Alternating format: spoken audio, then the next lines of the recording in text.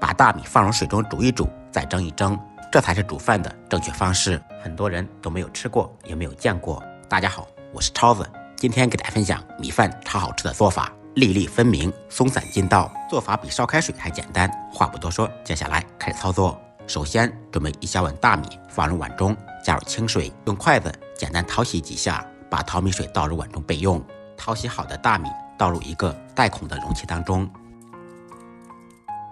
用手把米轻轻地晃匀晃平。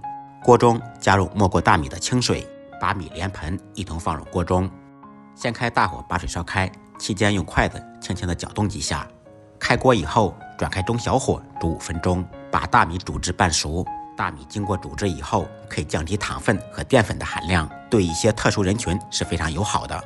5分钟以后，米就煮好了。煮至大米没有实心，趁热把它取出来。锅中的米汤也是精华，不要扔掉，放入盆中，可以偷偷的把它喝掉。锅洗净，再加入清水，放上篦子。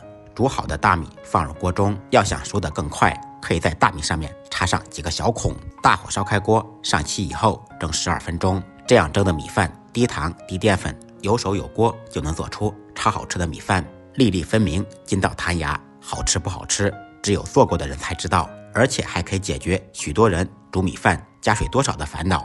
喜欢我的视频，您也点赞收藏起来，试着做一下吧。不好吃，您提着大米来找我，再忙再累，记得按时吃饭。下期视频见，拜拜。